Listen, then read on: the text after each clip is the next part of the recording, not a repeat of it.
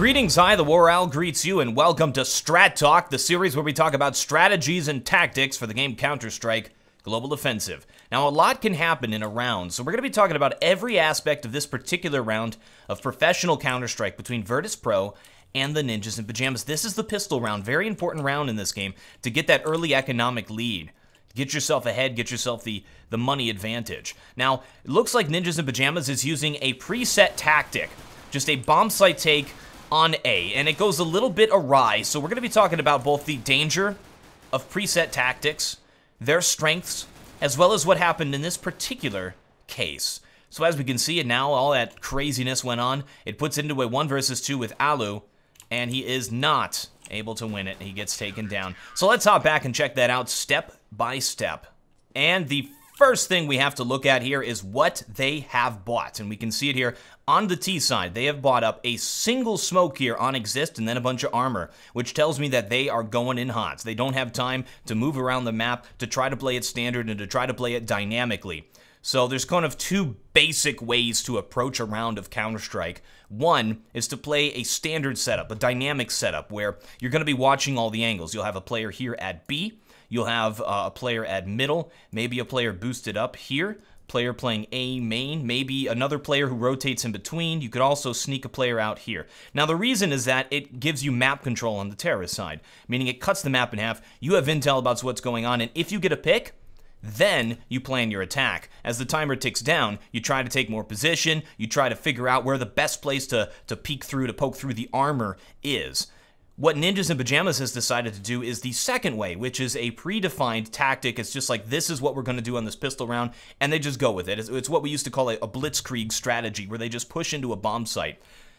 Now, the standard way of playing, nades are going to benefit you much more. When you're just going to take a bomb site, you only need the nades that you need for that bomb site. And armor on the pistol round, very important. I know the pistols are going to be a one-hit headshot, but having that armor gets rid of the aim punch. And getting aim punched, I mean, you get hit once, you are dead. Now let's check out, as the round commences here, we already know what the Ninjas in Pyjamas is going to do with their setup. Let's put it in slow motion here.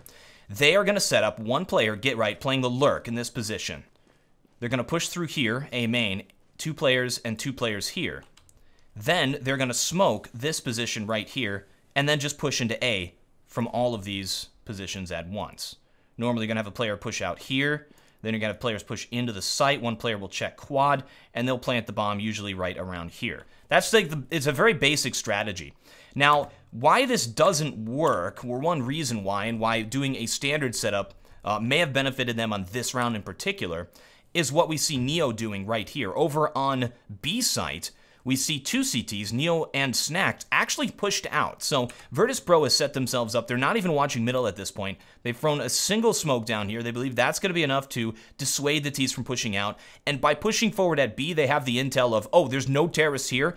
We think they're probably going to take A. And they've already moved back and set up a really strong hold off here for bomb site A. If we move forward a little bit in time, we can see Bialy is going to be playing over there by quad. We have a player up on top. We have a player at the forklift. This is a really difficult position to move in, and then you also have the 2 players at B who are probably going to start rotating. They haven't even heard anything yet, and we already see a player on the minimap, Snacks, rotating back over to A. No sound happened just yet. So there's the smoke, a very important smoke. And actually, we're going to take the time as this smoke comes out here to talk about it, because if there is one smoke that you should learn for A site cache, this is that smoke. So I'm going to hop in game and show it to you. I've shown it before. So this is the way that Exist through the smoke. He stood against this wall, walked forward until this line lined up with the end of the crate. Then he aimed sort of up here and did a walking throw forward at the top of it. And as you can see, that bounces directly into the site, blocks off this position so you can't see.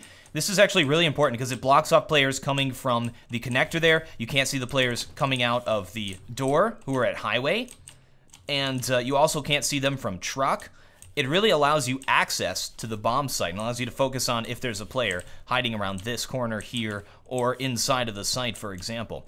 Very important smoke. Again, if you learn one smoke for taking A on cache, that should be it. Notice, though, that Virtus.pro's positioning was not affected at all by that smoke. That smoke was down right here, and they were positioned there, and I believe over here.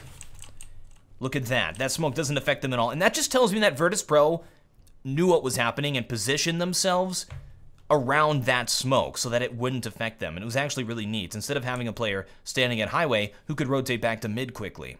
Virtus.pro, if we can look at their buying, they bought up, there were actually 3 smokes here. We saw one was thrown here at middle and then 2 more, one on each side of the map. Here is Snacks with one of the smokes over here at B, and then we have a player here over at A with the smoke. And it's really important, those smokes are strong, because what they're going to do is they're going to block off one avenue of attack for the ninjas in pajamas as they push in. And we can think about nades as a way of delaying the terrorists from pushing as well as splitting them up.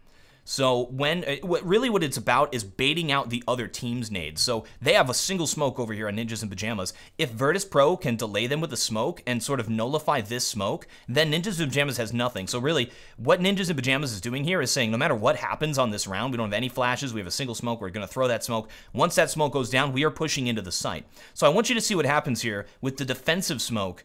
I believe it is thrown by Bialy. So let's watch that. As soon as they get intel, there's a smoke coming out. So he saw it. They should call the rotate right now. CTs jump into action and start moving over at this point after Bialy saw that single smoke. Watch this smoke. Immediately throws it down at the doorway. Now, that's really smart. I love that smoke because it blocks off this position. These players have to push through a smoke. You know you're at a huge disadvantage when you push through a smoke. Then they just can focus on A main. So now they have 3 players watching A main.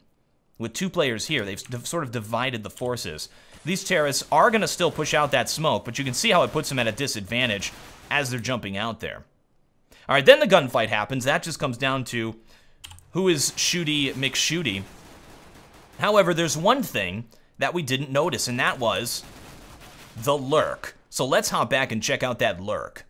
Get Right is such a good lurk that we don't even notice him lurking when we're watching the demo.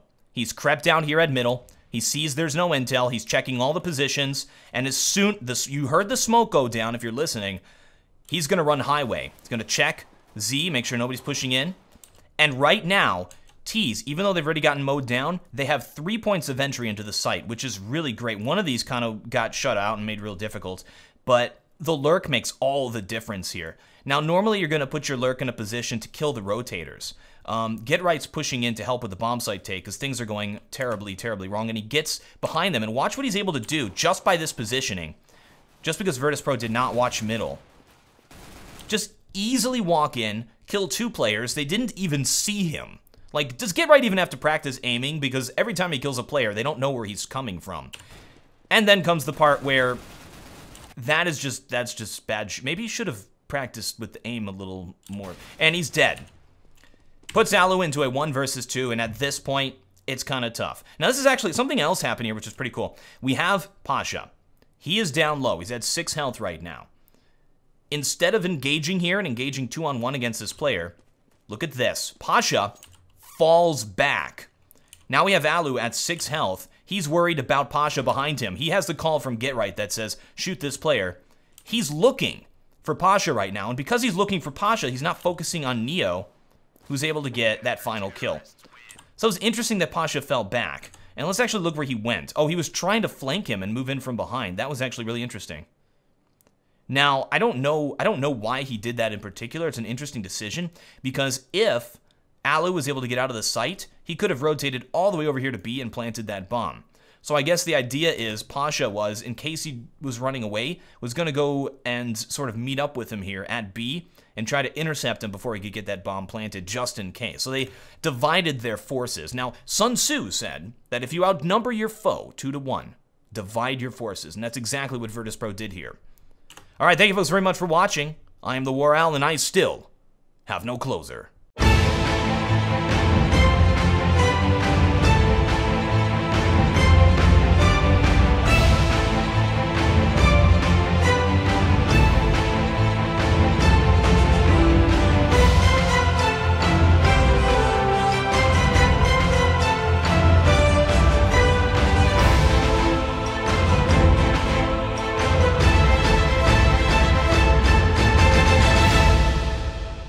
I just want to take this time to say thank you to all of you guys who have supported me in this YouTube endeavor. It wouldn't have been possible without you. You've truly changed my life and enabled the creation of this content.